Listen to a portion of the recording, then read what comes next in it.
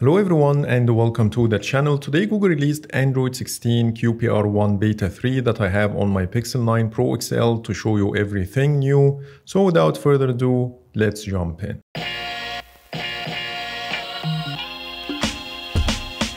To show you all the new changes, on the left I have Android 16 QPR1 Beta 2.1 and on the right I have Beta 3. So let's start with the lock screen. The first thing you will notice here is the solid color of the notification pill. If you have the compact view option activated, then the weather icons are back again to the same design of the stable version of Android 16, which is the 3D design.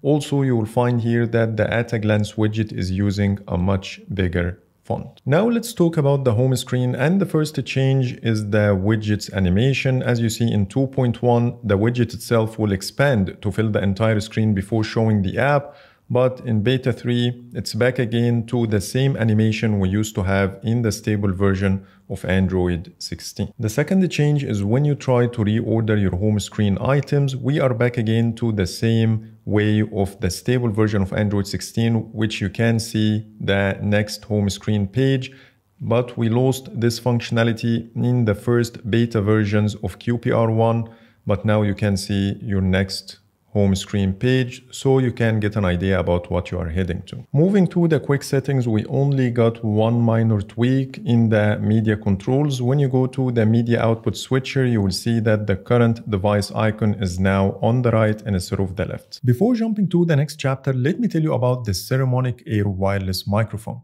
It's a comprehensive system which is a great option for content creators, and it's kind of nuts how much you get when you buy it. First, a transparent charging case with a built-in 1300 mAh battery, enough to charge your microphones more than 1.5 times, and the whole setup including the case can be charged with a single USB-C cable. Then you get two transmitters with built-in microphones, and you can also use the included lavalier mics for high-quality sound. Plus, they all come with windscreens which are super easy to install. You get a single receiver that can be used with USB-C for phones, and for professional cameras you can use the same receiver with a TRS cable. And if you have a Sony camera that has a digital multi-interface shoe, there is a $29 optional adapter that gives you 100% wireless connection, so you don't need to deal with any cables. One cool feature is that the receiver has a USB-C port, so you can actually charge your phone while the receiver is plugged in, and this way you have continuous power. Another super important feature is that the receiver has a headphone jack, which means that you can actually monitor audio in real time to identify any issues and correct them. As far as how to attach the microphone, each transmitter has a tiny magnet on the back to easily snap it into place or use the built-in clips. As far as audio quality, it's impressive with 2 levels of active noise cancellation, and here's a quick sample in a noisy environment. This is how it sounds without the active noise cancellation. This is how it sounds with the weak active noise cancellation. And finally, here is how it sounds with the strong active noise cancellation. If you are interested in the Saramonic Air, you will find all the links in the description. And now let's get back to the video. So that's it when it comes to the user-facing changes. Now let's talk about all the new changes under settings. Let's start with the app-wide changes, and the first one is the less spacing between the different categories, so you can see more on the screen without scrolling. The second change is the redesigned floating cards. So let me try to show you one of them. As you see, it got this new design. And now let's talk about the specific changes, and I will start with the connected devices menu and then connection preferences. The first thing you will notice here is the cross-device services menu is now located under connection preferences, which wasn't the case before.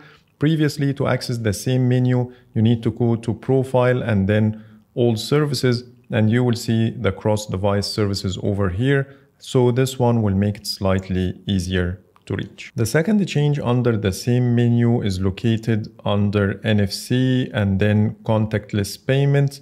You will see here that the page got redesigned to support Material 3 Expressive. And you will see the same under the apps menu. For example, when you go to the permissions page of any app, you will see the same Material 3 Expressive redesign.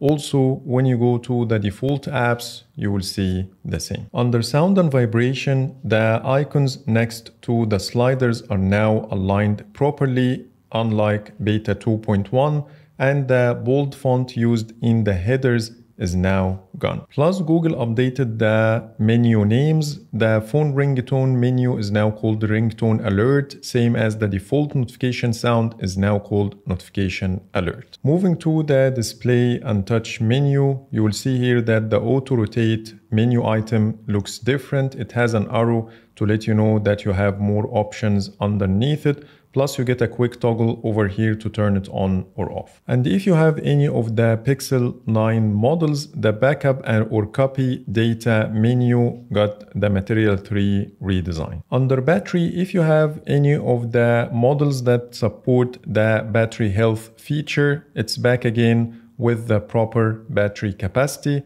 because some people lost this feature in one of the betas of QPR1. Moving to the system settings, when you go to gestures, you will see that the one-handed mode is now added to the list instead of being only accessible from the accessibility menu like before. Also under system, when you go to the backup page, you will see a complete revamp. First, you will see a banner at the top with the device name, the backup status, and a much bigger backup now button, a small description, and the backup details are now simplified. We only have 2 items, photos and videos, and other device data. Previously, we used to have each data type showing on the screen with the amount of storage used per each one, but now we have a consolidated amount of storage for everything. It says here 100 megabytes, plus it shows the time where your last backup took place. None of these items are tappable on the previous version, only photos and videos, and both take you to Google Photos. But now when you tap on the other device data, you will get a much simpler page, which will tell you what type of data it will back up to your Google account. Then you have a toggle to turn this feature on or off, your Google account, the overall storage used, and you have 2 buttons here to clean up your storage, or another one to get more storage, and both take you to the Google One app. And lastly, the backup using mobile data option is located under the other device data page. Moving to the security and privacy page, for some reason Beta 3 lost the Material 3 expressive redesign, and you are back again to the same design of the stable version of Android 16. In contrast, the privacy dashboard got the Material 3 expressive redesign. And then we have the passwords, passkeys, and accounts menu. Here you will see a redesigned Google account picker. Instead of having change and open buttons, now we have this arrow which will take you to the sub menu and an edit button to change your service. Last but not least, under accessibility, when you go to the magnification menu, you will see that now we have the option to magnify the keyboard, which wasn't the case before. And this is what happens when you activate the magnify keyboard toggle. It will simply be included in the magnification. Before jumping to the next chapter, if you like any of the wallpapers you see in this video or any of my previous videos, they are now available on the Wallpapers by In-Depth Tech Reviews app. Plus, now you can download the wallpapers locally on device to apply the wallpaper effects of Android 16 on them, like I do right now on my wallpaper. As you see, it looks stunning. So you'll find Google Play Store download link in the description. And now let's get back to the video. So these are all the new features I wanted to show you in QPR1 Beta 3. Now let's talk about the bug fixes as per the release notes. The first one is an issue around the RTOS, or the real-time operating system task list corruption, that was causing restarts. And then we have the launcher not completely displaying, or in other words, the home screen icons sometimes disappear. Then we have the notification display issue. Sometimes the notifications don't render properly. The media player in the notification pull down fails to fully display and function. Then we have a full phone restart due to class loader issues, a kernel issue causing restarts, and then we have the camera non-functional at startup with black screen, status bar icons missing corner padding, and finally notification shade message folding breaks. And now it's time to talk about the performance and battery. From my experience while filming this video, I didn't experience any major or minor issues while filming the video with Beta 3, and I think it's good enough for your daily driver, especially after the bug fixes I just mentioned. Let me also show you my Geekbench scores.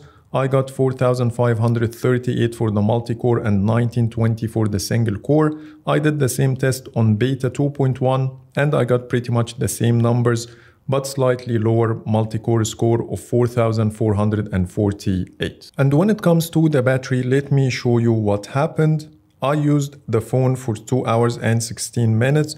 The phone was always connected to Wi-Fi. The screen brightness is 40%. And I have my SIM card inside. I lost 18% battery in 2 hours and 16 minutes.